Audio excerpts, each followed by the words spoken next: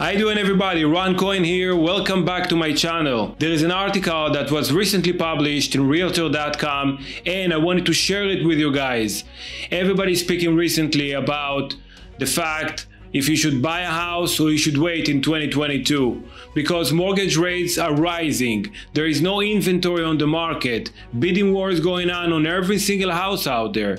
So let's say you've decided to wait to see what's going on with the interest rates and maybe to rent in between.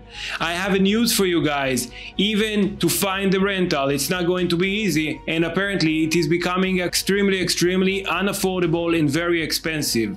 Let's read the article. The median rent in country's 50 biggest metropolitan areas soared 16.7% annually to hit new high of $1,827 in April, according to the recent Realtor.com article. In fact, that price point is the highest in the US since we began tracking rental prices. According to what we just read, the median rent price went up 16.7% in the last year, and now it's a high record of $1,827 median rent price per month. If you get any value from this content, please hit the like button and subscribe so you will not miss when we drop another video. Let's keep reading the article. If price growth rates continue at about the same level, median national rents will break $2,000 per month, sometimes this summer. Let's dig into that a little more. What are the reasons for the increase in the rent prices?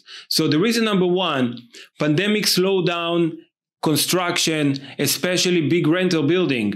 There is really short in construction materials and every project taking more than expected. So big buildings that were planning to hit the market this year are not ready. So there is shortage of inventory on apartments for rent, houses for rent, big projects that were supposed to be up for rent. Reason number two, why rent prices going up, the rising home prices and mortgage rates prevent a lot of people of buying because they cannot afford it. So most rented ended up extending their leases, or either if you cannot afford buying, you're going to look for a new rental. So there are lots of people out there on the rental market looking for a house, looking for an apartment, but there is no inventory. Reason number three, investors buy high, so they rent it for high. I'm going to share with you an example. One of my investors recently purchased a house in order to rent it out. Investors are looking for return, so it depends on which market you are located in.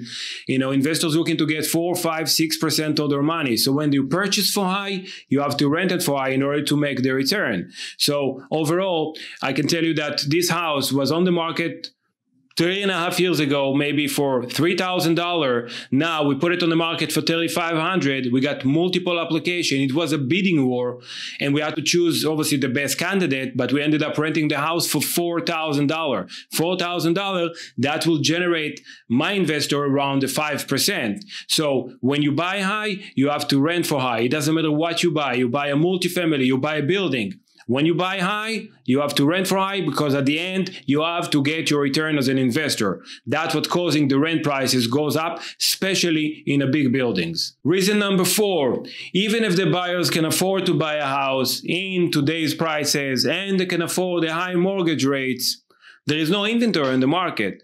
So I have lots of buyers out there that say, listen, Ron, if you're not going to find us a house in the next month, we're going to have to rent because we want to move before school starts.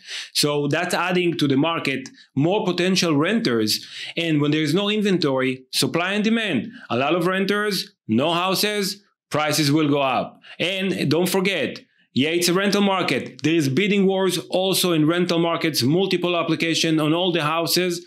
And I do have a couple of renters that actually rented a house sight on scene. As soon as it came to the market, they told me, listen, Ron, go submit the application. We don't care. We need to move. There's one more article I wanted to share with you guys. This article was published on apartmentlease.com regarding the median rent price in the US. Let's read it. Growth has cooled down substantially from the last summer's peak. but the total increase in 2022 to date is still pacing ahead of the pre-pandemic normal for this time of the year. From January through April this year, rents nationally are up by a total of 2.5% compared to 3.9% growth in the first 4 months of 2021. Over the same months of 2018 and 2019, rents grew up by 1.9% and 1.6% respectively. So as we can see here, the growth in the median rent price for the past 4 months has went up 2.5%, which is much higher than 2018 and 2019 that had 1.9% and 1.6%. Also remember, the rental prices always go up during the summer and cooling down in the winter. So yes, it's maybe less growth than 2021. However, don't forget, it's a growth of a growth of a growth of a growth. So the prices did went up. Less of a growth compared to 2021, but the prices, the median rent price went up a lot. So now let's go back to the article from Realtor.com and see what are the states that the median rent price went up the most in the US. Florida continues to lead the way as the top 3 metros in year-over-year rent growth. Continue to be Miami at 51.3%, Orlando at 32.9%, and Tampa at 27.8%. Miami lead the US with an increase of 51.3% year over year in the median rent price. Orlando is second, 32.9% increase year over year, and Tampa with 27.8% increase year over year. Let's keep reading. There are some signs that the surging rental markets will level off, with more rentals coming online and price cuts being seen on for sale listings that are moving less rapidly than during the post-pandemic peak. It's possible rents will go down as well. So I don't really agree with this statement. I think many buyers out there will become renters. So obviously more renters on the market. Many renters cannot find homes to buy, so they will stay and they will extend their lease.